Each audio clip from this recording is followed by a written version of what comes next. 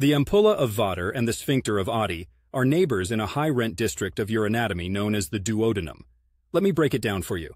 The ampulla of Vater, named after Abraham Vater, a German anatomist, is essentially a meeting room. It's the point where the pancreatic duct and the common bile duct shake hands and dump their cargo into the small intestine. It's the business end of the duct system where enzymes and bile from the liver, gallbladder, and pancreas say their goodbyes as they're excreted into the duodenum to start the digestion process.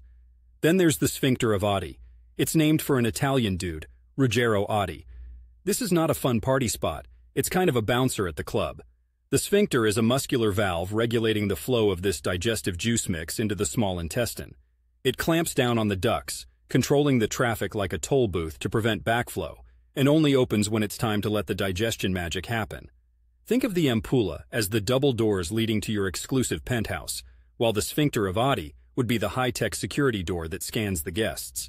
They're close buddies in the world of gastrointestinal real estate, but they have very different jobs.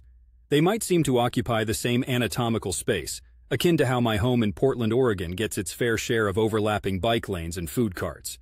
But remember, the ampulla is the common space, and the sphincter is the gatekeeper. One's for passage, and the other's for permission. They've got to work together harmoniously, or else you'll have a bit of a domestic disturbance on your hands, or in this case, in your gut.